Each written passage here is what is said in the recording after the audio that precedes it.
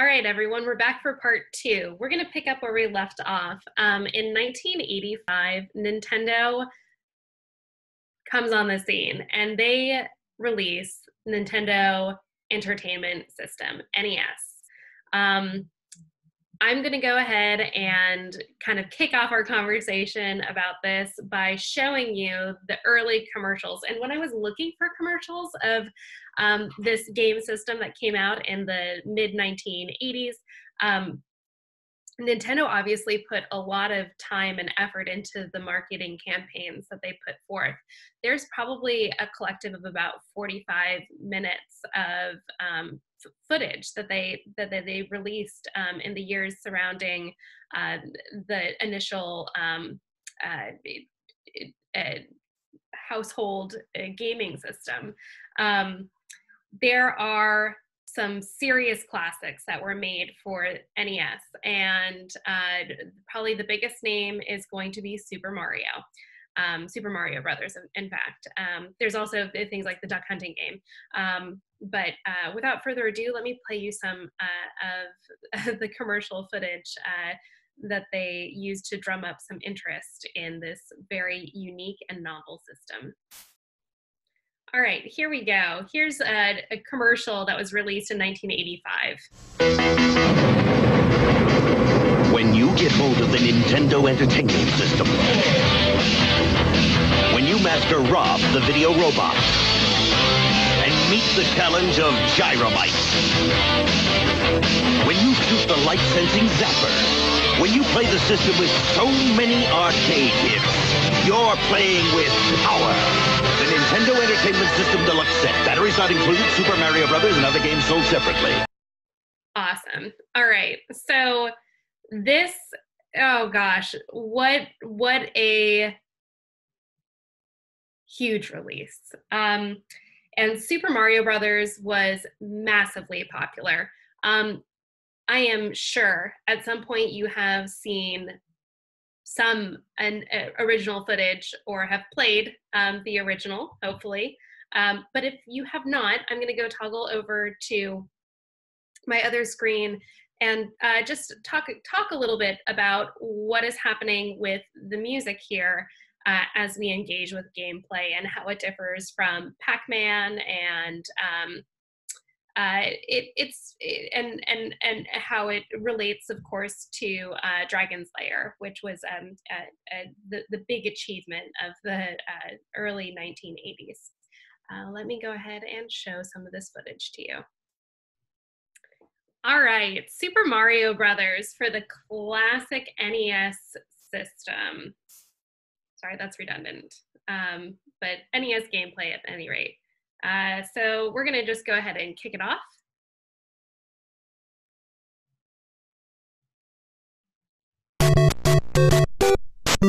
Our introduction starts off and we hear the iconic Mario theme.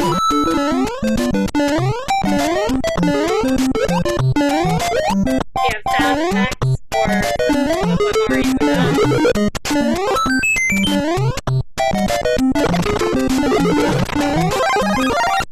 When you achieve something, there's really cool sound.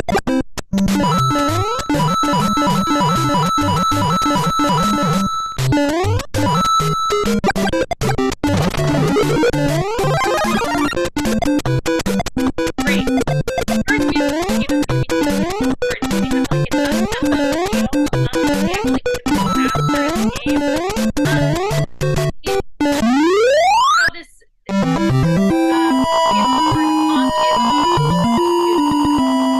victory at the end of our level. Let's start off in the same way. Awesome.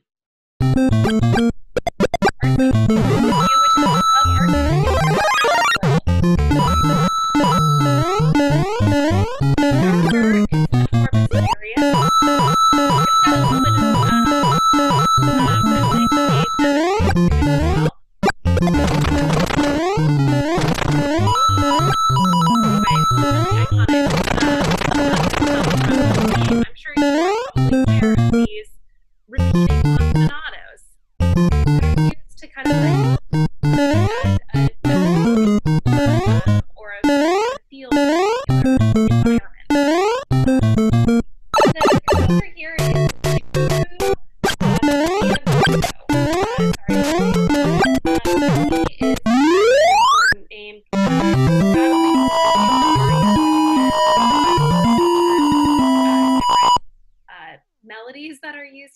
different kind of ostinatos.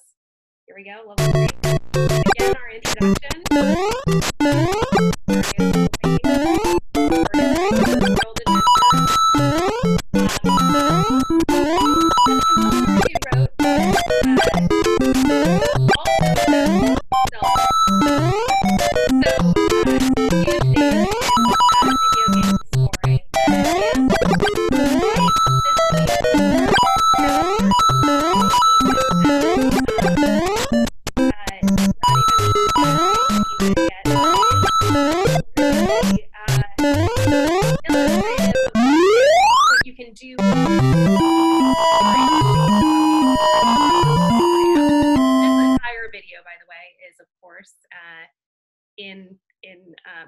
The playlist for you to review if you wish to watch more of Super Mario Brothers.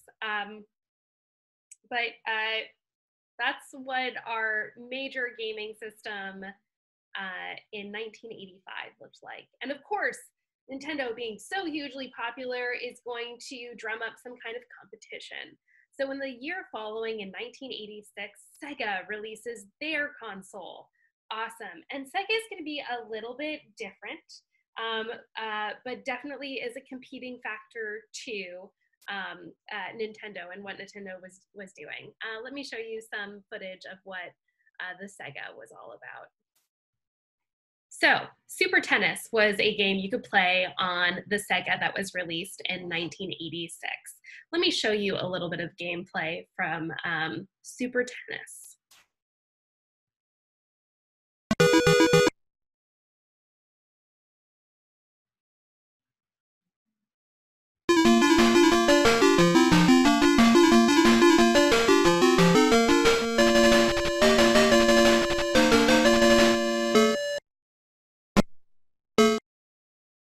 So there's some introduction music.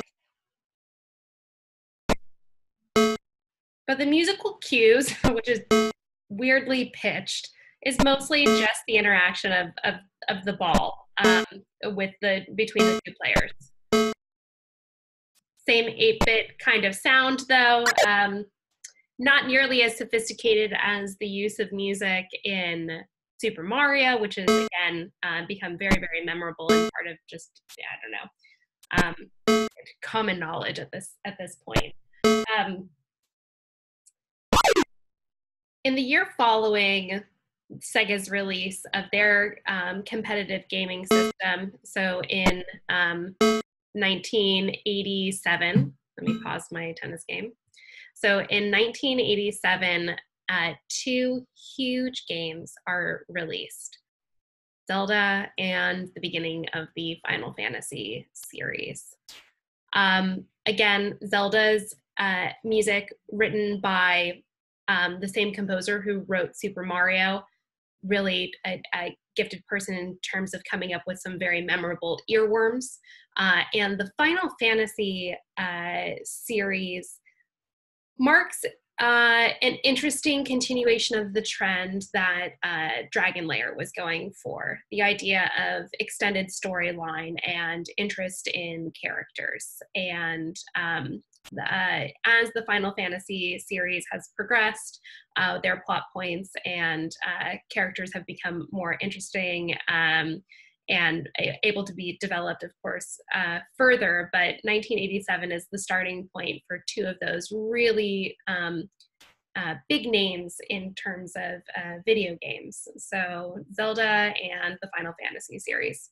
The next big thing that we have after that is a movement to a handheld portable system, and that is the Game Boy that's released in 1989.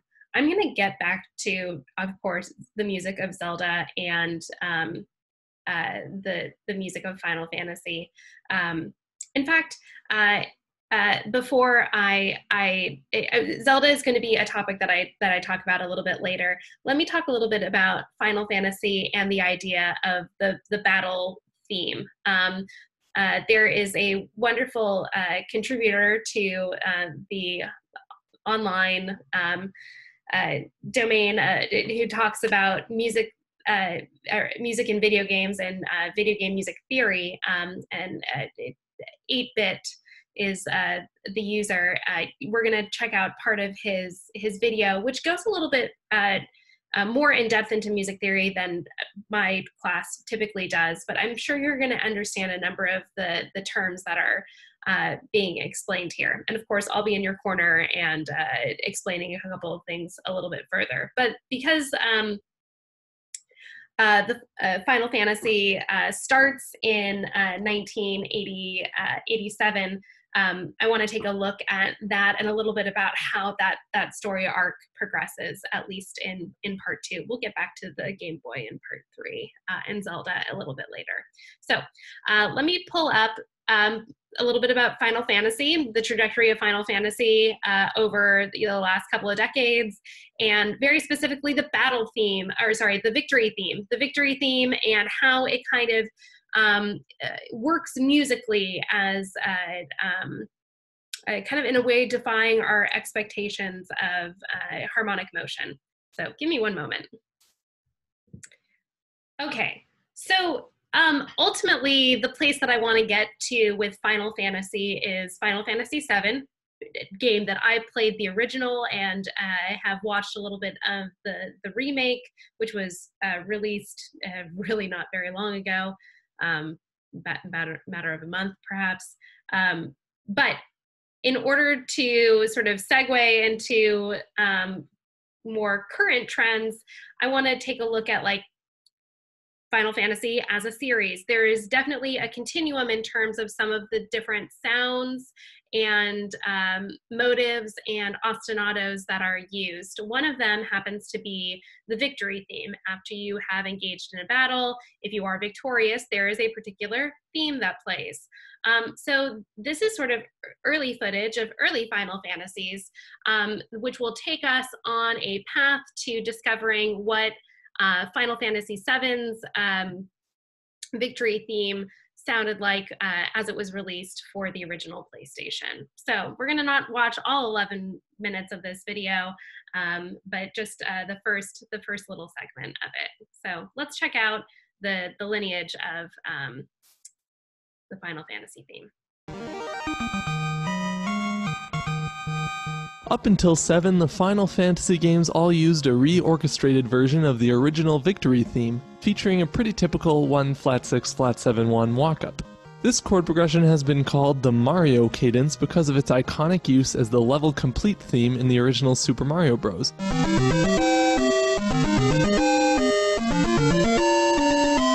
And now has become synonymous with victory music in general. The original victory theme's melody was pretty straightforward, using exclusively the root of each chord for the opening fanfare. The bass keeps this from being too redundant by giving us a little more motion and landing on the 5th for the C flat and D flat chords. All of this is, by the way, C flat so much you have no idea. I want to just say his aside doesn't really matter at the moment. But everything that we're listening to right now is after the 2-bar fanfare, we get this jolly little tune.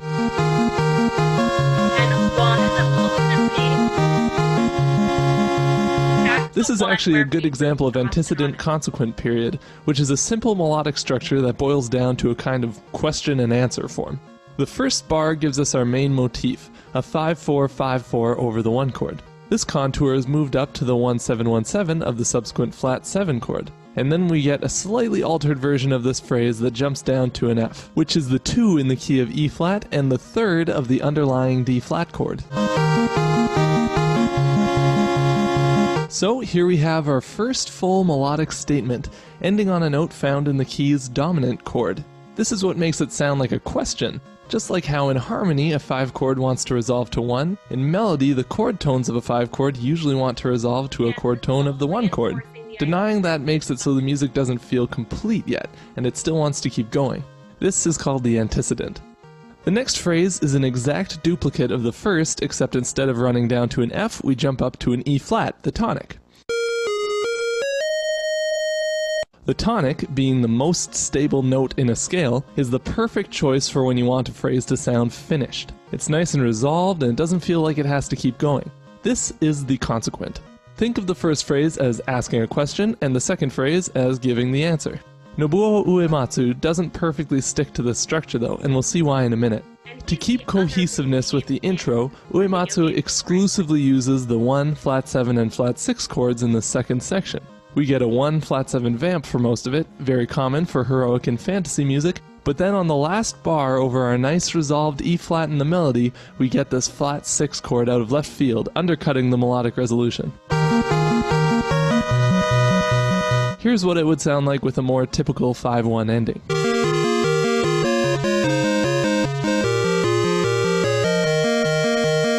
Now, back to the Uematsu version. Playing with our expectations as listeners is the mark of a really great composer. I thought this video was about Final Fantasy VII. Okay. On the note of playing with our expectations, let's take a look at the Final Fantasy VII Victory Fanfare. The opening melody is completely preserved from the original theme and sets the expectation that we're in for a little more of the same. The first bar is pretty much the same as the original, with just a little bit of foreshadowing for what's to come with the alteration of the flat 6 chord. Instead of a straight A flat major, we get an A flat sus, which introduces us to the D flat note. This note is reinforced in the bass, making it an A flat sus over D flat. This is foreshadowing because instead of resolving nicely to the 1, the flat 7 deceptively resolves up to the flat 2 D flat major. Hearing the D flat note introduced a bar earlier keeps this deceptive resolution sounding cohesive to the rest of the music, but it's still such a surprising move that it catches us totally off guard. The melody resolving to the tonic, or at least what we thought was the tonic, adds to the shock of this resolution, and it works because the 1 of the 1 chord becomes the major 7 of the flat 2 chord. This sort of deceptive resolution is pretty common in jazz settings. What adds to it in this song is the fact that the melody entirely fits into the D flat major scale, so even though it's a surprising move, it doesn't sound like it's a mistake. Also, look at the way the inner voices slide around in these first 2 bars, especially this bottom voice. After jumping down to foreshadow the D flat, it moves up by a semitone before giving us this ascending line that seamlessly lands on the 9th of the flat 2 chord as part of this awesome voicing. All of what that boils down to is that we have some ideas that are really influenced by jazz harmony. The idea of really leaning into dissonance and giving something a sense of resolution. And what's nice about the victory theme throughout the Final Fantasies is that we're not just using this strict, what we call a cadential structure to give us a point of resolution. It's like giving us half a feeling of resolution. Yes, so like the idea is that in an auditory sort of way, we're like, yes, this is the end of the battle, but like it feels like only a smaller thing in a larger sort of story, that there are other things to kind of conquer. It's not like the most final of all cadences. When I'm talking about like the most final of all cadences, recall when we talked about sonata allegro form and the idea of going to the coda, where everyone is moving in monophonic texture and reiterating 1 5 1 5 1 5 1. There's like no mistaking that that's the end of the piece. But there are other cadences throughout the first movement of a symphony, and other movements, of course, that are like pauses, stepping stones, not quite as final as the very ending. And part of that is the thing that we're listening to that's at play in the Final Fantasy victory theme. The idea that like, yes, there's a sense of resolution, but it's not like the most satisfying and gratifying sense of resolution. We're going to save that for the end. Awesome. So that's a little bit about Final Fantasy, and at least the early version gave you an idea as to what it sounded like on the original gaming system. Again, 8-bit sound. And what's happening in general in terms of our trajectory is like 8-bit sound is going to give way to 16-bit sound, to 32-bit sound, to 64-bit sound. Hopefully 64-bit sound, you're like, wait, 64. The Nintendo 64, 64-bit. So like that is like our ultimate, like, and we start having a interesting divide again between going from a cartridge system to something that's going to involve discs. Before we move on to essentially the Nintendo 64 and PlayStation divide that happens in gaming, kind of like the Mac and PC sort of thing that also happened or is still happening. I'm not quite sure. I want to take a quick look at what happens in terms of portable gaming.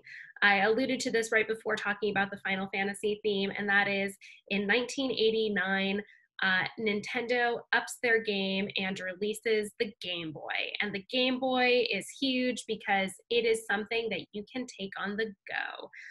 Here is some footage of the original Game Boy. All right, here's an infomercial on the Game Boy the year it was released in 1989.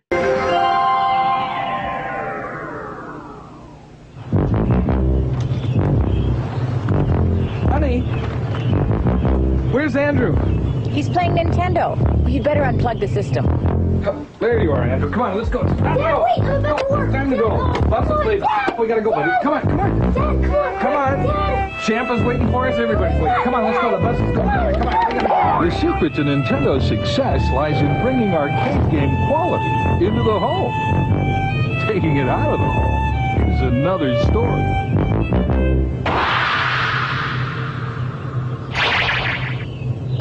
You can take it to the lake. You can take it on a date. You can take it to a boring picture show. Ha! You can take it to the game. Ow! You can take it on a plane. You can take it anywhere you want to go.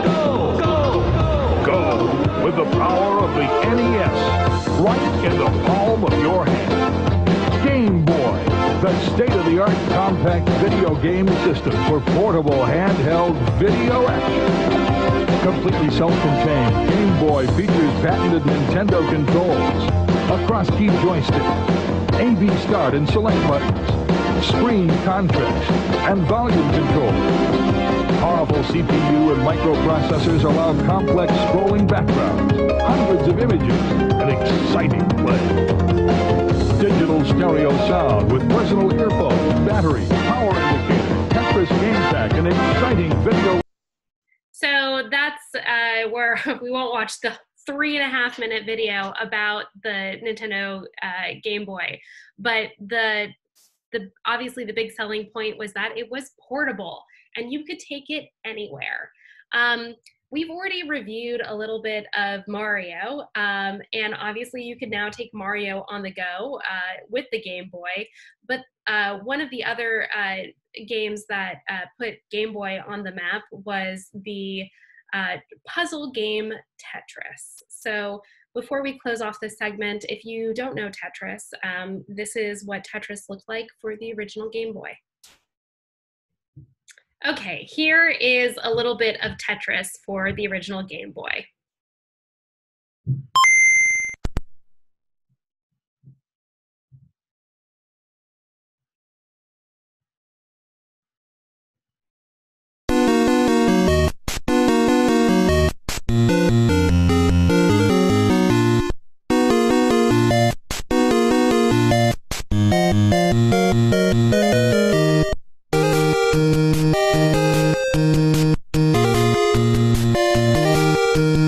We have like an introductory theme for our title page where you play 1, 0, 2 players.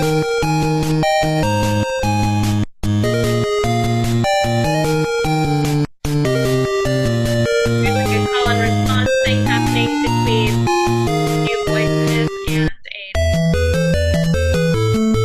here's probably the more iconic little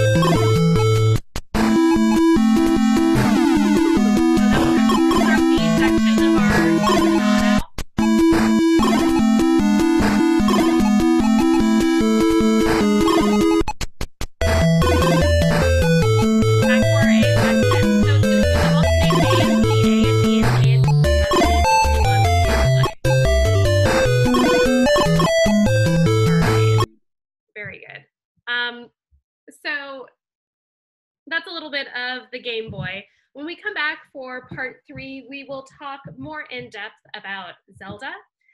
Specifically, we're going to take a look at Ocarina of Time, released for Nintendo 64. We'll also take a closer look at Final Fantasy VII, which was released for the original PlayStation, and talk a little bit later about current trends that are happening in video games. There's lots that are going on in independent video games. I want to talk at the very end a little bit about the Untitled Goose Game. So I will see you guys for part 3 shortly.